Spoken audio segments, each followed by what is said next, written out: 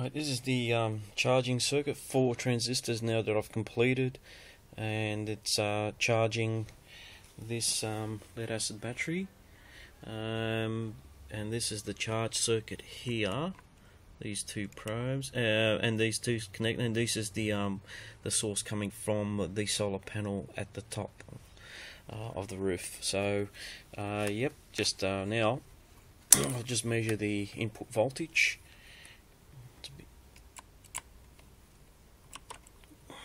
So I was just connecting those probes there on input, and it's reading 17.38 volts, and that's the input connected to the circuitry. So and I'll connect now the charge part of the circuit, which is this here,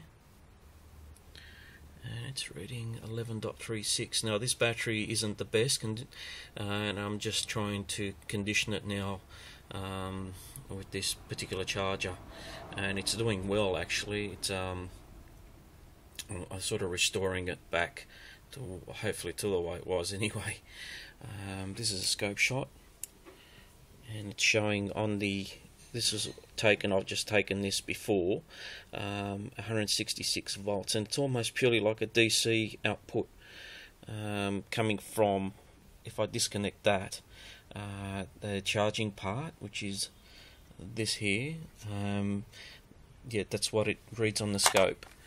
Now if I just disconnect one of these terminals, you'll see these neon bulbs which I have here will light up.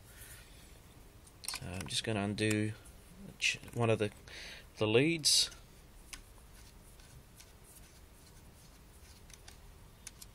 disconnect it, and you'll see them, you'll hear a hum, but there's the neon bulbs lighting up quite brightly.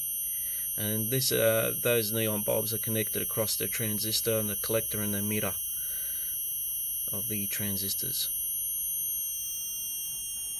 There they are. And that's what's being fed basically into the charge battery. So I'll just connect it back.